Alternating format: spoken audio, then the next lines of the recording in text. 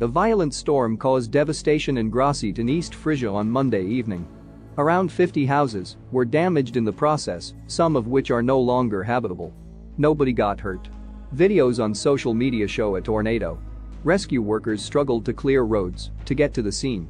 The storm had covered roofs, tore away entire roof ridges and overturned vehicles. Individual gas, water and power lines were also damaged by fallen trees. The exact extent of the damage is still unclear.